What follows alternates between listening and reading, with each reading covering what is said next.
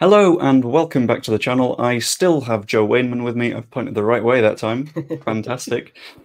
And we're here to just talk a little bit about Leeds United, what's happened in the season so far, what we're thinking about the Championship compared to the Premier League, and ultimately what's to come towards the end of the season. So I'm going to start off with the Championship in general. I think we all thought that it was a big switch from the Premier League. We expected it to not quite be the same. What have you thought of the transition so far? I think the league's poor, if I'm honest, Joe. I'm actually shocked. I think obviously we spent so long outside the Premier League that it became the norm.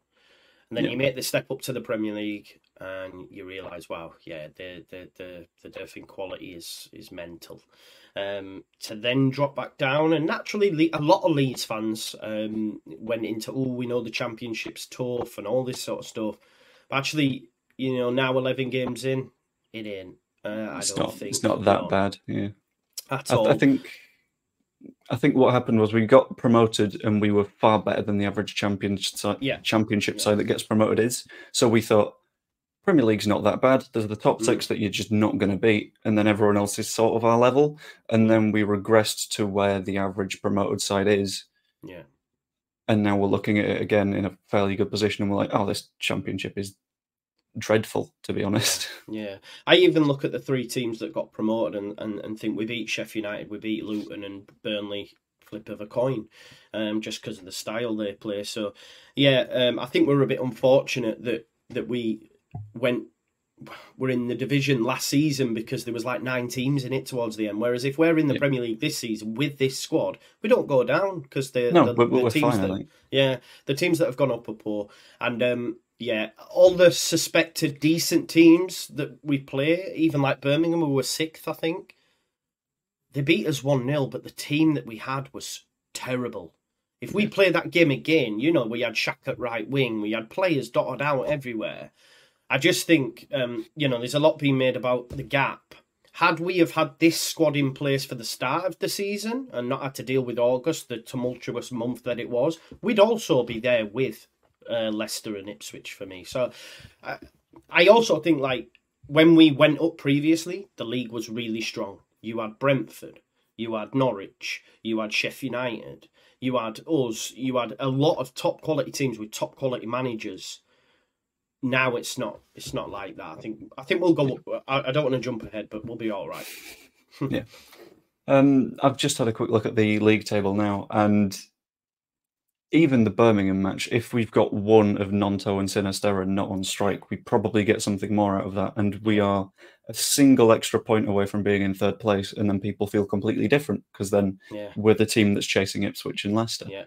I mean, out of Ipswich and Leicester, we've played one of those sides and we beat them fairly comfortably before we let off the gas towards the end of that match. It's a weird one, this league, isn't it? Yeah. Yeah, no, I agree. I think we weren't great defensively in that game either. There was a few errors. And I think the thing is with Ipswich, they can't continue to score 3 and 4 goals a game. It's just not sustainable. Not sustainable. I know, but it's not though, is it? They can't allow teams to score 2 every game and expect to win them. Eventually, they will come unstuck. I don't think Leicester might run away with it, but listen, they've got to play us yet, so we'll see. We'll see. Yeah. And even then, we don't need. It's not like what happened with Wrexham that one season issue. It's 2 teams go up automatically, and then there's a third through the playoffs. We don't need to beat Leicester necessarily. We just need to be with them. Yeah. So, in terms of the league so far, I've seen a lot of promising signs from a lot of players. One of the biggest promising signs took me by surprise a little bit with Jorginho Rutter, because last season he didn't even get a game under Sam Allardyce. So I thought, have we done an auto and bought someone that just is not suitable for the side? But he's sort of ripped it apart now. So what are your thoughts so far on the more promising bits of the season? Yeah, he's amazing, isn't he? I think he's created the most big chances out of anyone in the in England's top 5 leagues. The closest to him is Mo Salah, which is it's not that bad, is it? No, it's not bad at all, mate. So yeah, I love him. I think Pirro knows where the back of the net is. Sam Byron, what signing?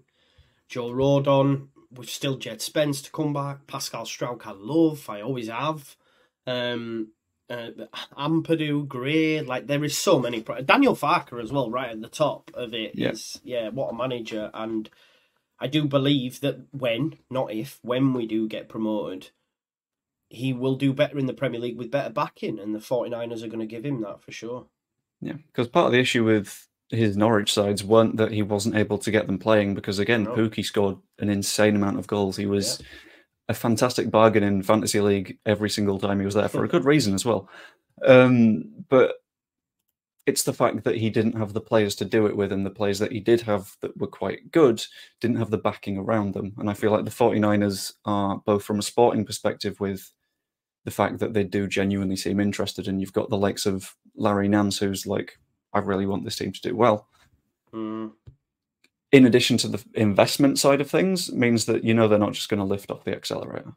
Yeah, no, I agree. That's the point, isn't it? I think Norwich, when they went up, they spent 5 million first time, and then the second time they spent 30 odd, but that was only because they sold Buendia. So, I think with money and the style that he likes to play, I think we'll do all right. And he'll have learned from his 2 stints in the Premier League and a stint in the Bundesliga. You're always learning, even outside of football. You learn something new every day, as do I. So I think he'll be better suited next time around for sure. Yeah. There's another player that I've just noted, and I've not got a banner ready for him because it just came to my head now. But, and I don't know if you'll agree with this metaphor, but I feel like Illan Meslier is the equivalent of Patrick Bamford, but in net, where he needs confidence, he needs momentum, but once he's going, he's quite good. Yeah, and I know that's sort of a stretch metaphor, but do you sort of get that? Yeah, and I think the thing is with Meslier, people are still hung up on last season. So if he does the slightest error, like we've seen with the punch in the lead up to Bristol City's goal, he's getting hammered for it. But people forget that in the other preceding 10 games, he's punched every time and has sent it miles clear. So I think we need to try and shake off this thing of Meslier being a bad goalkeeper, because he's not, and he never was. He's 21. He's got the most clean sheets for a player at that age, beating Joe Hart, who, by the way, was in Manchester City, not Leeds United. And then he's had a bad season due to a porous defence. Like, you can't expect to save them all, can you? Otherwise, he won't be at Leeds United. He'd be at the top of the division. So, yeah, he's a top keeper, and I still think he'll go very far in the game. And we're lucky to have him, if I'm being honest. I do believe that. Yeah, he's the sort of player that if we didn't get him from, was it Lorient that we got him from, or somewhere like that? Yeah. He's the sort of player that if we didn't get him from Lorient, then he would have gone to like a Villa or something for 20 million the season afterwards. Yeah. Aside from the promising signs, I was just wondering if you've got any worries about what's still to come. Is there anything in terms of weaknesses or troubles that you've noticed in this Leeds side that really need to be dealt with if we want to make sure that we're getting towards our goals at the end of the year? See, the early season was we need a left back, we need a 10. As the season has gone on, I still would like us to address them positions, but if we didn't get a left back, I don't think it's that bad, because Sam Byram's been phenomenal. But obviously there's question marks over his fitness, so you get a left back. Yeah. But if we didn't, and they're, even with the 10, Gio Rutter looks unbelievable there when he plays there. Now, and weirdly, I don't think we play with the 10 at the moment either. I think we play with sort of 2 9s that take it in turns to drop in a little bit deeper, if that makes sense. Because you see Rutter in the right back position making a challenge and then playing a ball up to Archie Gray, and it's like, this is weirdly fluid. I quite like it. Yeah. He's all over the shop, you're right. But like, I look at the Jadon Anthony goal against Watford and just see him sort of like playing a little bit deeper and being able to put that ball through. And but yeah, we probably do. That's the only thing I can see going wrong, is maybe not addressing the squad in the areas that we need to. And it could, because maybe under this organisation it'll be different. But knowing our luck, if we didn't get a left back, Byram then would break down. Do you know what I mean? On February the 1st. And then we'd be like, oh my God. So even if you go out and get a loan or sort of squad option, it still needs a player there, But then again, in a way, we've sort of got 3 options over there, arguably more as well, because you don't necessarily need to consider Shackleton as a right back or a midfielder. He's sort of Stuart Dallasy in that he can do both and he can do central midfield. Plus, we've got Dallas potentially coming back. Plus, Firpo is yet to come back, and as much as a lot of people don't like Junior Firpo, I've always thought that he's his attacking side is quite good, and now he's got Yeah. more of a defensive structure behind him that sort of makes sense. Yeah. I don't rate him, but I hear he is better going forward. Yeah, for sure. I've liked him when he's played. I think the reason that a lot of people don't rate him is that he doesn't play because his knees are made of crisps. Yeah. But no, does he want to get fit? Would be my question. And I'm not. Listen, it's almost like I'm questioning someone's character, but well, I guess I am. But there are some players that will run through brick walls, and others that maybe like being on the treatment table. And these are facts. Yeah. Like, this is stuff that does happen. Maybe it's a mental thing, a mental block that he's worried that he'll always break down and stuff. And we've seen it with Bamford potentially, because Bamford now at the minute, and it was the same before, whenever he's got competition, can get through games no bother. When he's the only guy, he falls over nearly every game and we're all worried. So I don't know, maybe it's a mental issue as well, like subconsciously. I don't know.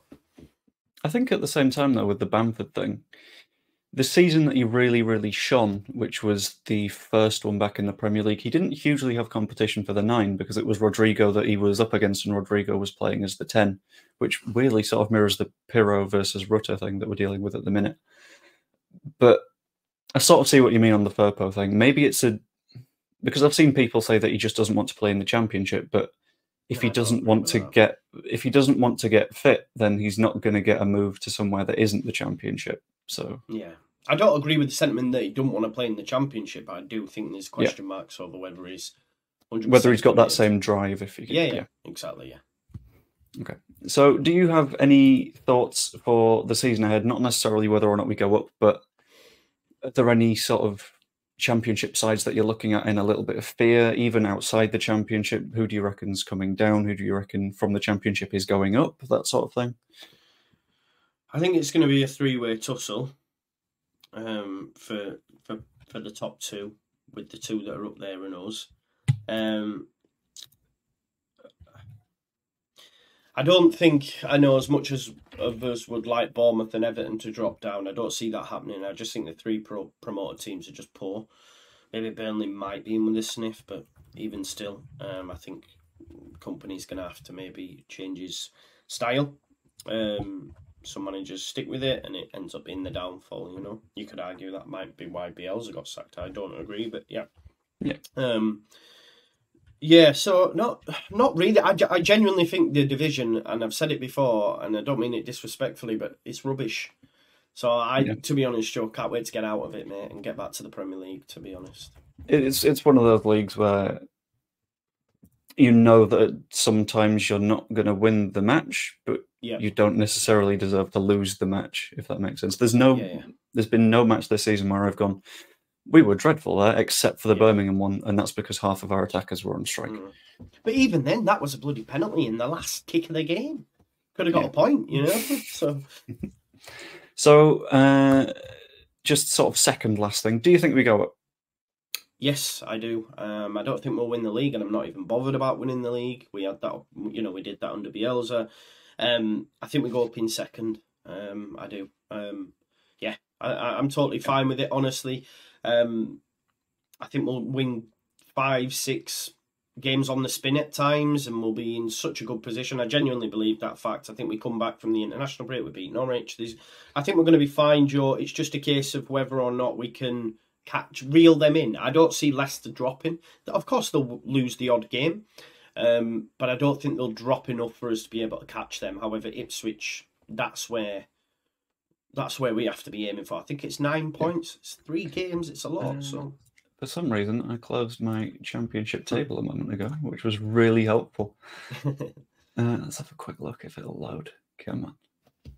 It's fine. Yeah, off the top of my head, they're on 28. We're on 19, but now it loads. I think it's 9 points. Yeah. Yeah, we're on 19. They're on 28, but yeah, there's an argument that we should probably be on more than 19 anyway, so it's fine. Yeah. We've got the moral promotion.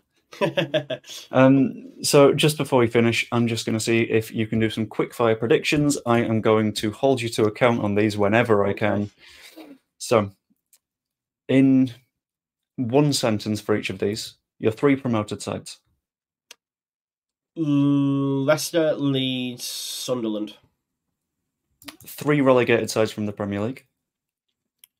Burnley, Sheffield United, and Luton. All of the promoted ones as well? Yes, yeah. Fair enough. Leeds United's Golden Boot, even though, of course, we don't care about Golden Boots anymore. Yeah, exactly. Joel Pirro. Okay. And your player of the season?